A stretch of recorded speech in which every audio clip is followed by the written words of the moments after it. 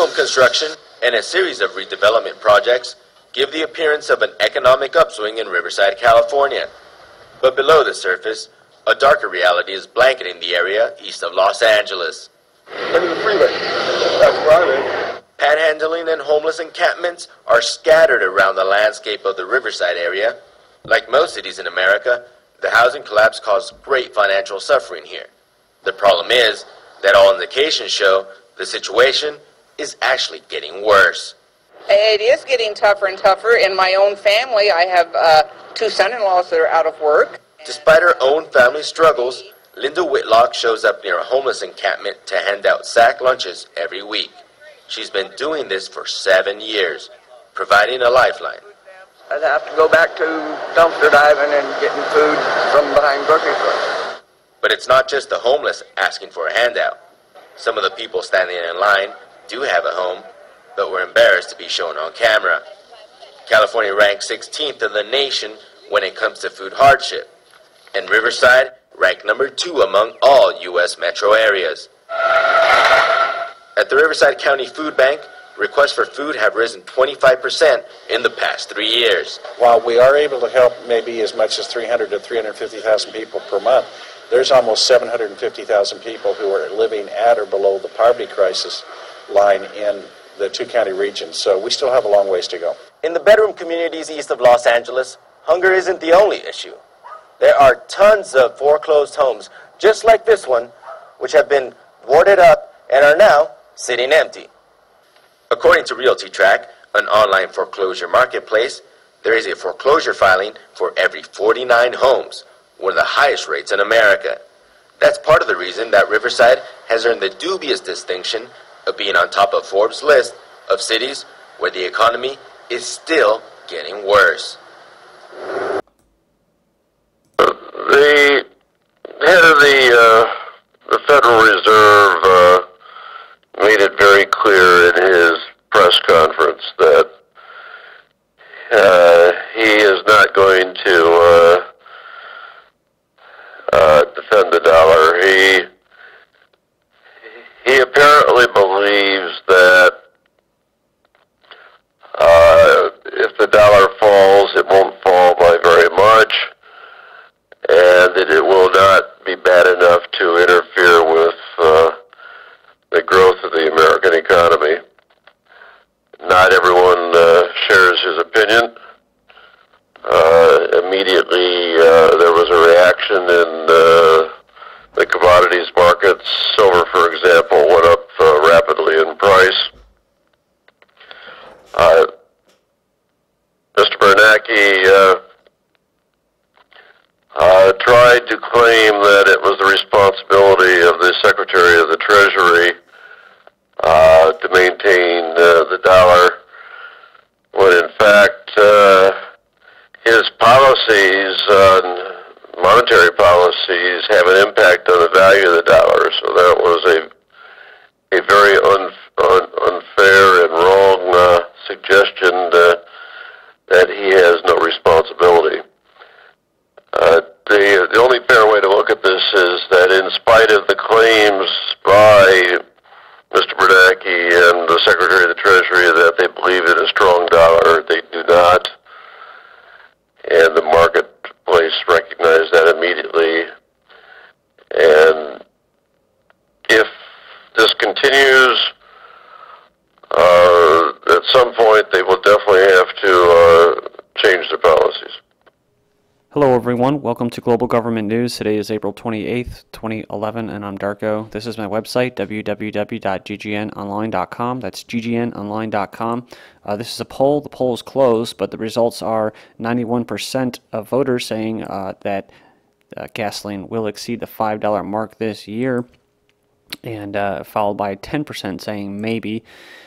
You can go down here and put in your email address, and it gives a good idea of who's visiting my website. But if you want to follow me on eBlogger, you can just hit that little follow button down there. If you have a Facebook account, you go all the way down here, and you'll get notified when I post videos to Facebook. Other than that, my YouTube channel is ddarko2012. You can check that out. Alright, so we'll start off like I usually do with the economy. Dow transports hit record, leading Wall Street higher. The Dow Jones transports closed at an all-time high on Thursday, leading stocks higher and signaling more gains due to its role as a touchstone of economic demand. And then we have U.S. stocks rally after a slew of earnings. U.S. stocks rallied overnight as a slew of positive earnings reports offset mixed economic data. And we're going to move on here to China. China stocks closed lower Wednesday, falling for fourth consecutive trading day. And then to the dollar. The dollar index falls to three-year low. Dollar fell to a three-year low against major currencies on Thursday on the Federal Reserve's intention to keep interest rates near zero. It says while softer than expected U.S. jobs and growth data underscored the bearish sentiment. And then we have dollar loses more ground to a three-year low. Then Yuan sets a record high of $6.50 against U.S. dollar, or dollars. And then we have China should lead over Asian single currency. China should take the lead in formulating a single currency for Asia, given the large size of its economy, suggesting Lim Siang Chai, Malaysia's Deputy Minister of Finance. And then we have the experts. The experts call for relaxation of renminbi capital account convertibility. It says here from Xinhua, China, the world's second largest economy, should ease restrictions on the renminbi capital account convertibility to facilitate foreign direct investment, Chinese experts said on Thursday. They want to open it up to the world, their currency. It says here, China to float 30 billion yuan in book entry T-bonds at the yield of 4.15%. And goes down here. It says the bonds will be sold to the public from April 28th to May 3rd and become tradable on security markets on May 5th, said the statement. Said the interest of the bonds will be paid on a half-year basis. The issuance marks the ministry's 10th batch of book entry Treasury bonds this year. Japan enters recession, but no yen printing yet.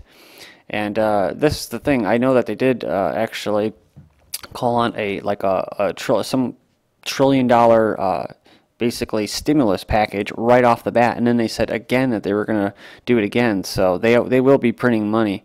That is in the works. And says here for the Treasury prices climb. Downbeat economic data sent investors towards safe harbor treasuries, lifting prices already nudged upward by the Fed's trimmed economic forecast.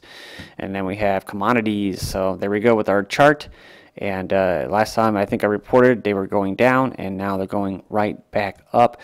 Brent crude futures are at $124.79 a barrel. And then we have heating oil futures. We're down 4 cents. Natural gas up 16 cents. And then moving down to cocoa and coffee. Cocoa's up 54 at $112. Coffee up $2.80. Corn down $30, and cotton down $1.37. Wheat down 34 and $43, and then soybeans down $34. Moving on to precious metals, we have some big news here. Copper up $2.15, and copper's been strong lately along with silver and gold.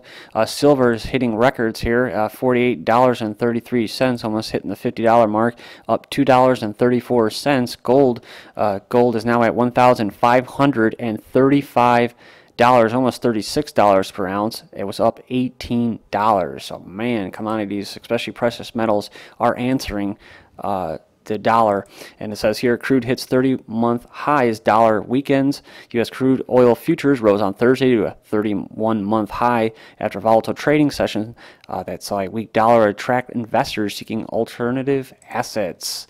And then we move on to this, a 94-cent difference in gas prices as stations across the street from each other in nation's capital. And look at that, $4.99. I mean, you might want to make it a little less obvious than that, because when people see $4.99, it's basically $5. They start freaking, and that's what I think will happen.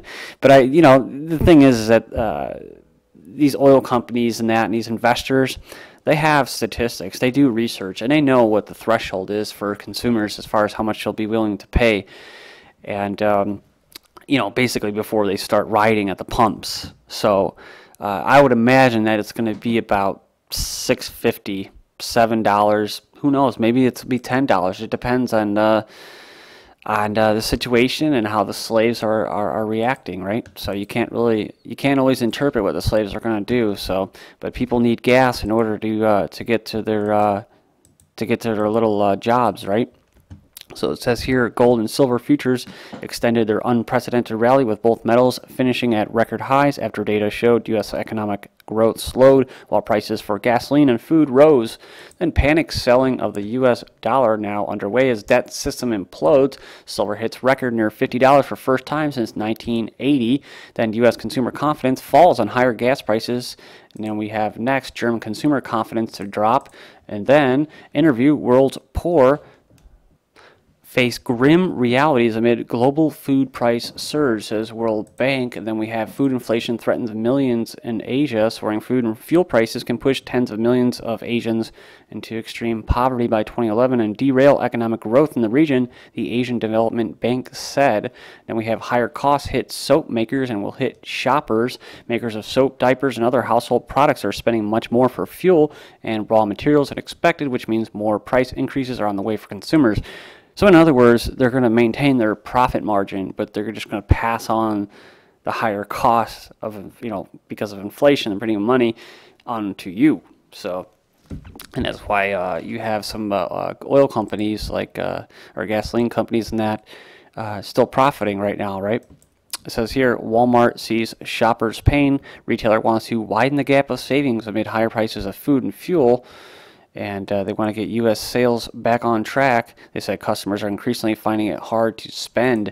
Then we have Pepsi. Pepsi plans additional price increases, and that's due to what? Inflation. And then we have, will China's rise lead to the decline of the U.S.?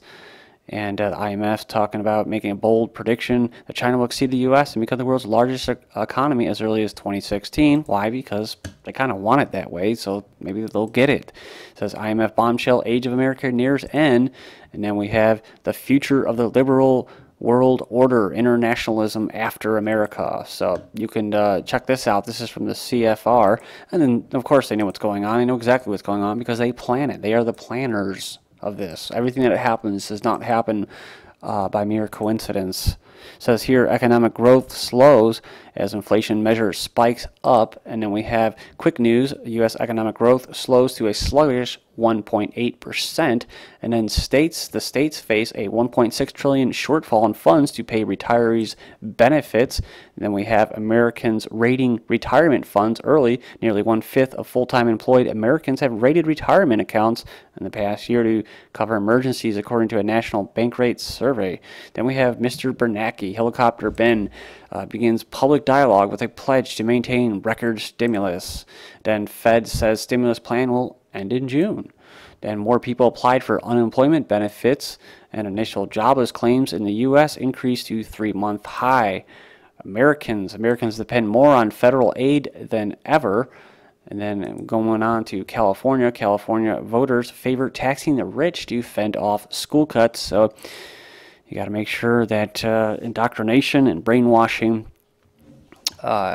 takes place and keeps going. You got to make sure that you have a good fresh crop of slaves ready to work diligently for the man. And in order to do that, you got to make sure that you keep the re-education up and running. So do what you got to do if it means taxing the rich. Are they going to tax the people that are really for all this indoctrination and brainwashing? No, they're not. They're not the social engineers, the millionaires, the guys that, like my landlord that owns the apartment. Yeah, he may be a millionaire, but I don't think that he should be paying for schools, right? So, but that's who it'll hit. It'll hit just your guy down the block that's maybe having $1 million net income, but they're not gonna ask the multi-billionaires or the trillionaires to do it. And moving on here, we have pending sales of existing homes in U.S. increased 5.1%, more than estimated. And then some alarming facts you must read before you even think of buying a home.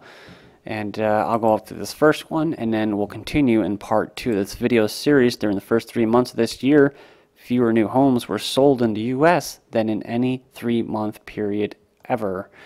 So you can join me in part 2 of this news bulletin. This is GGN, and I'm Darko. Thank you.